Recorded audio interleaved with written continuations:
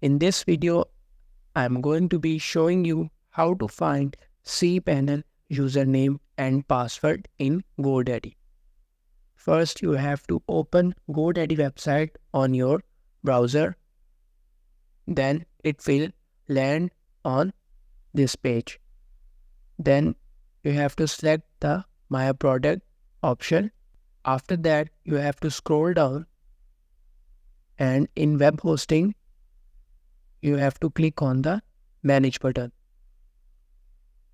Then it will take you to the dashboard of My Hosting, and here you see your Cpanel admin button, and below the Cpanel admin, you see your Cpanel login and Cpanel password.